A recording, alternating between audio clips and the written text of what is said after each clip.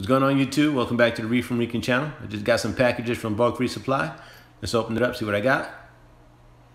I'm just checking to see if I won anything. Got a contest going on. I didn't win.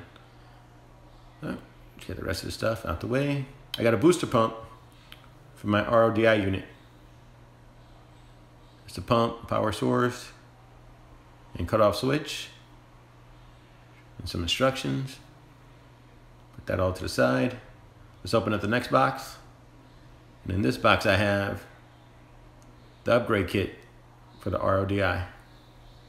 Again, just checking to see if I want anything. Not a winner.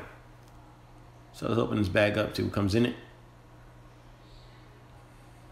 I got the housing unit, the membrane, some tubing, a pair of brackets, and a reducer.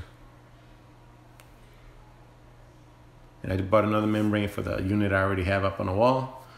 So I'm going to attach all this to my existing unit. Let's get to it. Let's start off with the upgrade kit. Like I said, the canister, membrane, brackets, tubing. I'm going to use a little wrench to make all the disconnections.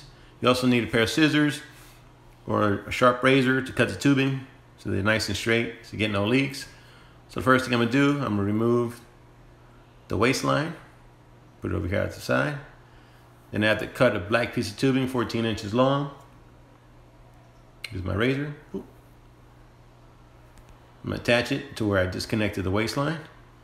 Now I'm going to put the membrane inside the housing. I dropped that gasket, and make sure you put the gasket back in so you have no leaks.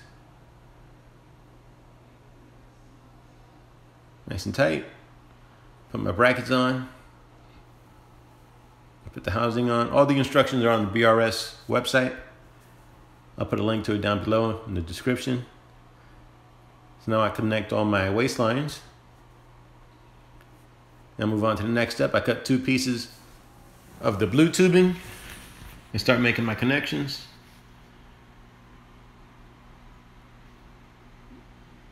Connect them into the 2-to-1. And this is what it looks like.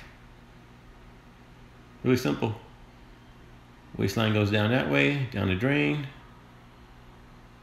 So let's get the pump on. That's the cutoff switch. Male and female adapters, they go onto this, the power source and the pump. First you find the location where you want it, in line. I just put it off to the side so it doesn't get wet.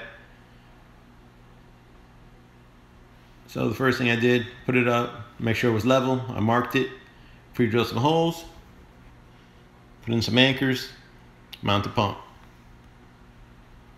Very simple. Screws not included.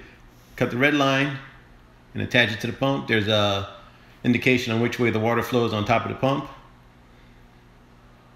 That's connected. Do the same thing, cut the blue line at the cutoff switch. Then make all my connections, male to females, connect the pump, connect the power. It's all connected, got the power on, turn it on, and there you go. Just have to adjust the pressure. It's way above 90. But look at the water, faster than ever. Everything's set up. I also like to thank Bonbon's Reef and Tundra's Reef for the new stickers to my sticker collection. Awesome.